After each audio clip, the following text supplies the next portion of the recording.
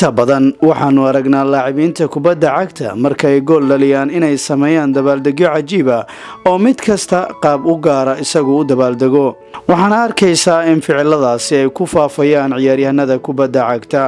dabaaldega noocan wuxuu qabsaday dunida kubadda cagta xidiga dhowr ayaa qaatay sida Nabil Faqir iyo Mauro Icardi qaabkaasi oo u dabaaldegay kadib markii Icardi uu saddexley ka dhaliyay shabaqa AC Milan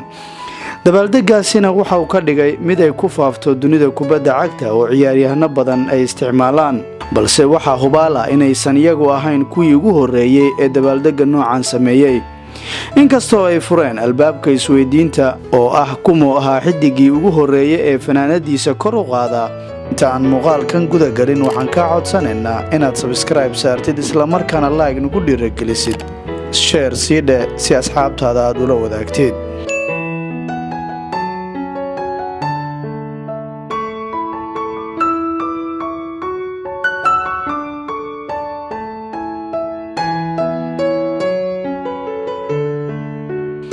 Magic Lionel Messi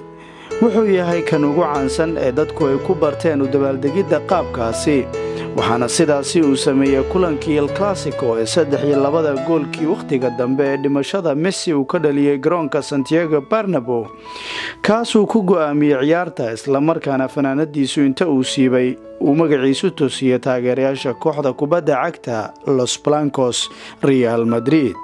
laakiin jawaabta ayaa waxay ka timid Saarukh Madera Cristiano Ronaldo oo shabaqa baarka gool ugu shubay kulankii Super Cup-ka La Liga lugtii ka dhacday garoonka Camp Nou iyadoona taageerayaashu u tusay magaca Saarukh Madera Messi iyo Ronaldo midkoodna uma qorna rikoorkan waxaana ugu horeeyay oo rikoorkan loo diiwaan geliyay saaxirka kubadda cagta reer Brazil Ronaldinho kaasi oo noqday laacibkii ugu horeeyay u dabaaldegay qaabkaasi waxaana sidan uu dabaaldegay 2 jeer markii koowaad waxay ahayd sanadkii 2002 markaas uu gool ka dhaliyay El Clasico France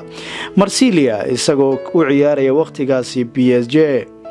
marka labaadna waxay ahayd sanadkii 2005 markaas oo isagu camaaliqada kooxda kubadda cagta Barcelona uu ka tirsanaa markaana inta fanaanada uu siibtay ayuu kor u qaaday waxaana ay ahayd markii ugu horeeyay ciyaaryahan sidaasi sameeyo sidoo kale ninka reer Brazil Jeediyo ayaa ka mid ah xidigihii ugu horeeyay ee sidaas sameeya ama sida u dabaaldega markii uu ciyaarayay kooxda kubadda cagta Lyon sidoo kale Marcelo ayaa Messi iyo Ronaldo kaga horeeyay u dabaaldegidda in la koobiyay qaabkaasi